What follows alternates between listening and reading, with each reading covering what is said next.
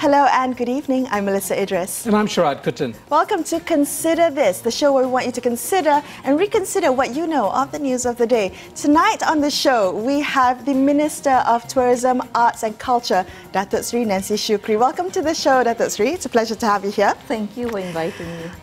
So, over the next half an hour, we're going to focus on the tourism and arts industry. But before we get to that, because it's going to be a long conversation, I do want to ask you, though, as a member of the Perikatan Nasional Plus GPS government and also a member of Cabinet, we'd first kind of like to get your thoughts on the decision to limit Dewan Rakyat, the Dewan Rakyat sitting to a single day.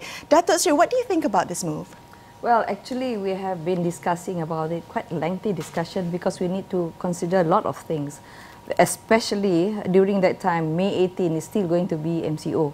Okay, well, maybe they're going to extend. I may be wrong. It's still going. We are still going to practice social distancing and also having all those other compliance with the SOPs for MCO. I'm not so sure whether during that time there's still going to be MCO, because it's just being announced that it's going to be up to the 12th of May. But having said that, we still have to comply. Then therefore we have to comply with the social distancing. And 222 MPs in the Dewan, we have to have a gap between one chair from before another one to sit there. So some of the MPs will have to sit behind at the back. So no officers, no government officers are allowed to come in because we do not want to encourage many people together. So therefore, it is legally right to do so. That is having it for one day. Datuk Seri, can I interject here, though? You know, we know in several parliaments around the world, including Britain, on which Malaysia is modelled, they have found and used innovation to overcome the problem. And more importantly, as former law minister as well, I mean, the question of this, you know, the most august house for the discussion of lawmaking, as well as the discussion of the government of the day's priorities, how, you know, budgets are being used. Aren't you worried that this will set a dangerous precedent, considering it's possible to actually have parliament, as other countries have demonstrated? Yeah. Well, it is possible to do so, but I think for this time, it's going to be just a one-day session for reason of what have been discussed, which I cannot disclose here. But of course, we are going to have another session, whereby actually on that day, there will be 3 bills to be passed. But 3 bills to be, it's not to be passed, but they're going to table 3 bills for the first reading, okay? But there has to be second reading. But this one is to comply with, at least we have to call for this session at least before the 60 days end. So what you have asked earlier on, there is a possibility that will be our you know, we can use maybe like the other countries, they can go online, you know, we might be able to do that in the future, but I think that is something that we need to work out now, because I think before this we're not really prepared for that. But I don't see any problem with that to happen in the future, because if the next time we see the situation is still the same, then therefore we need to do we need to go online. We use virtual sitting. Yeah.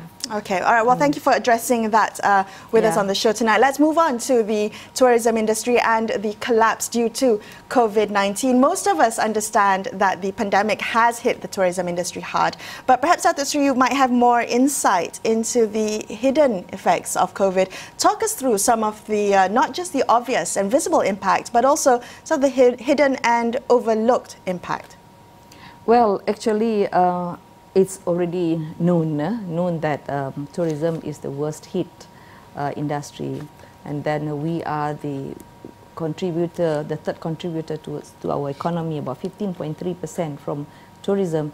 And now we have, from January to March, we have lost about 9.9 billion ringgit.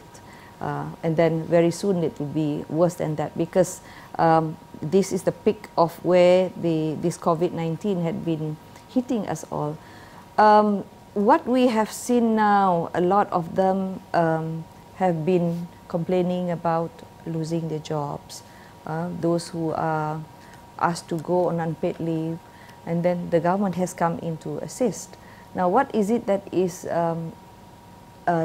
unseen at the moment is some of the proposals that we made under the ministry itself, under MOTEC itself, which is not seen yet, which we are already considering to assist the people, because we see that not only those who are working, like the tourist guides or the tour operators, the travel agencies, not only them being affected, but the families of these people are also affected. So these are what we have not been able to see, and the government, through the government, they're helping out using the stimulus package.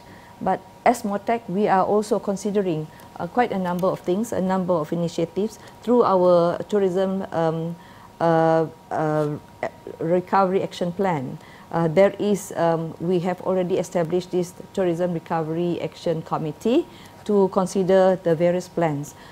First, we want to use this opportunity to also conduct training, okay, to enhance training for tourist guides and also tourism industries like travel agencies and also tour operators. We want them to enhance their training, their services through online, because this is the time when they have to build a new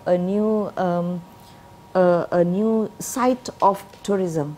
They need to relook into how they're going to market tourism industry. Now, apart from that, we also have some incentives which have not also been we are still waiting for approval. We are considering to exempt them from paying license, okay? License, so that this is something to lighten their burden. Datuk Seri, could you help us understand, in terms of the recovery plan, how long is the timeline for the recovery plan? You know, many of the elements of the Prihatin package were limited in terms of time, you know, 2 months, 3 months, 6 months. With your recovery plan, what are you looking at? A year, year and a half? Well, we don't go beyond 6 months yet, okay? From there, we will work out again, because now it is more for immediate ones, because we want to help the people immediately. Now, this is up to 6 months only for us to assist them. We have matching grants for them.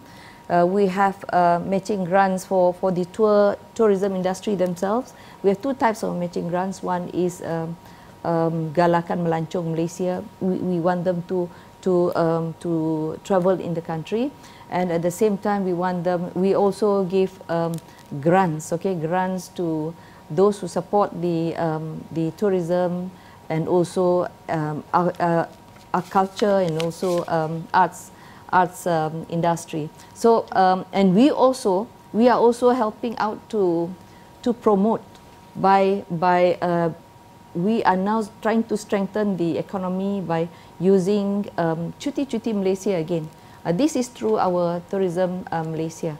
All right. Yeah. That's a really interesting point that you brought up. We're going to talk a little bit about this pivot to domestic tourism, the cuti-cuti Malaysia pivot, but that's all coming up in the next, just in a couple of minutes on Consider This. Don't go anywhere, stay tuned.